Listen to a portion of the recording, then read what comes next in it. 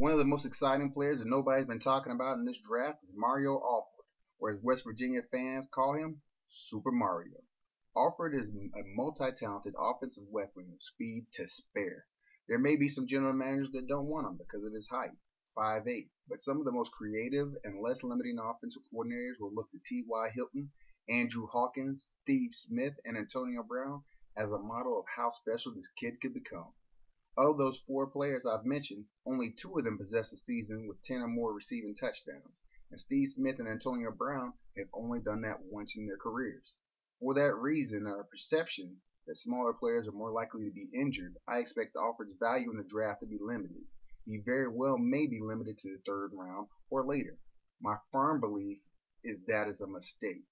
The speed and versatility that a player like Alford brings to an offense makes that offense much less predictable, so much harder to plan for, and far more explosive. My belief is that ideally you play shorter, dynamic players anytime you're not snapping the ball within your own 20-yard line, the red zone, which is the only time their height becomes a certain flaw. That is not to mention the awesome potential he possesses as a returner. While I don't see Alford listed among the top 10 or maybe even 20 receivers on most mock drafts, his value is certainly there.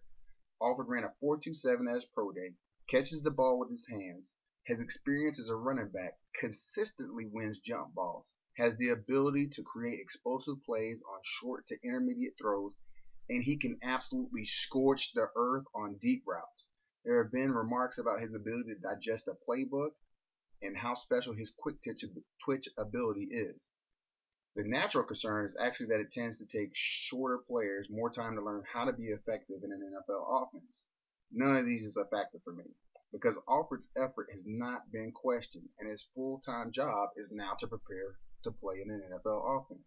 Well, it may take him some time to figure out how to be special player at receiver. That is typically the case with all receivers. I feel a little silly mentioning how Alford could be a boon to the Carolina offense if he dedicates himself to the game, much like another diminutive receiver Carolina's loved in their recent past. He can give Carolina a remarkable weapon, much like they had when Steve Smith was the show in black and teal.